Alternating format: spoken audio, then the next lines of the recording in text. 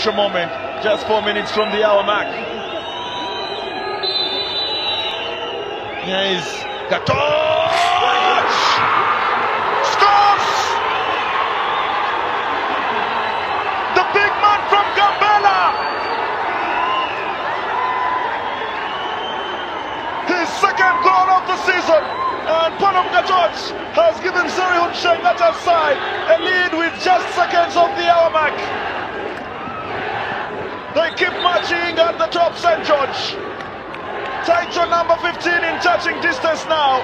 Panom Gathouch is the name for your back pages tomorrow. Well, it's just all about picking the right spots. He knows the goalkeeper has just come in. He has not warmed up.